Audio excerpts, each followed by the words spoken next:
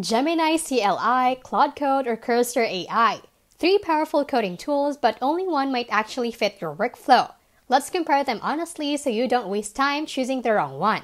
Gemini CLI is Google's command line code assistant.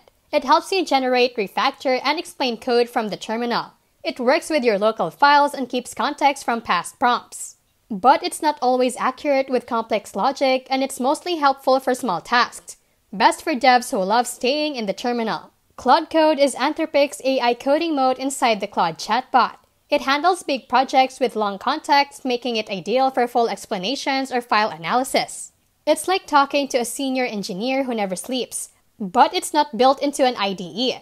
Best for thinking through tough problems and getting well-structured code logic. Cursor AI is a full code editor powered by GPT-4 and other models. It lets you highlight code, ask for changes, and debug, all without leaving the IDE.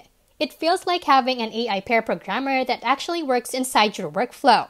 Perfect for devs who want fast suggestions, file-wide memory, and real edits inside their editor. Use Gemini CLI if you live in the terminal. Use Claude Code if you want deep help with logic and architecture.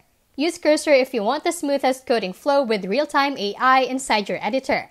This has been How to Literally, where we keep it smart, simple, and scam-free. See you in the next one.